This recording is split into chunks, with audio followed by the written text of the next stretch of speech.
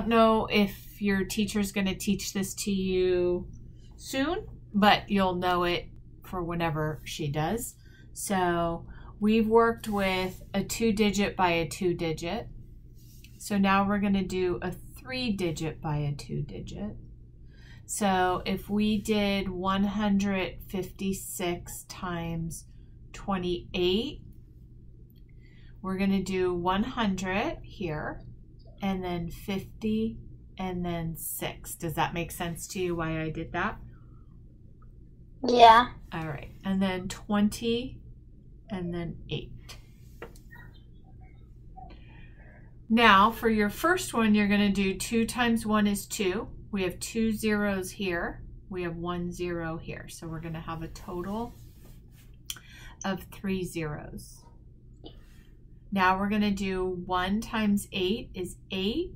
And we have 2 zeros here. So we're going to put them down here. Does that make sense to you so far? Mm-hmm. So you're putting the number into the box and then adding the 2 zeros from the 100?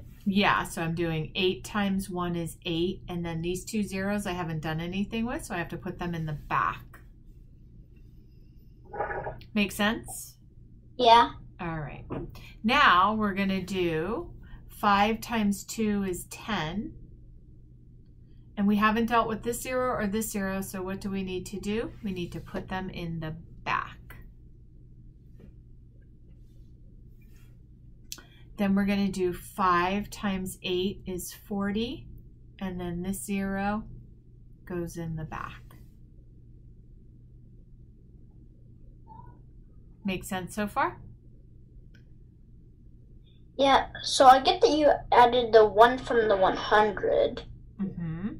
You added the 100, but where did the 4 come from? So 5 times 8, oh, sorry. It's 5 times 8 is 40. Oh yeah, it's 40, plus you have to deal with the 0. So it's 400. Does that make sense? 8 times 5 is 40, and then we haven't dealt with this 0 yet. So what do? We put it down here.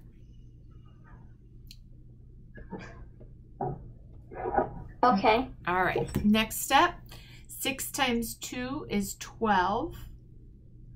And then this has a 0. We have to put right here. And then 8 times 6 is 48. Now we add these together.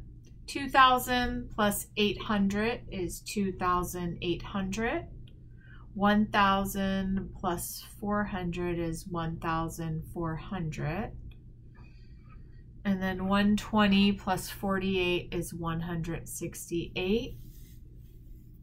Now we put them together. 2,800 plus 1,400 plus 168 equals 8, 6, 13, 4,368. Kind of makes sense a little bit? Yep. Awesome. Okay, now I will send this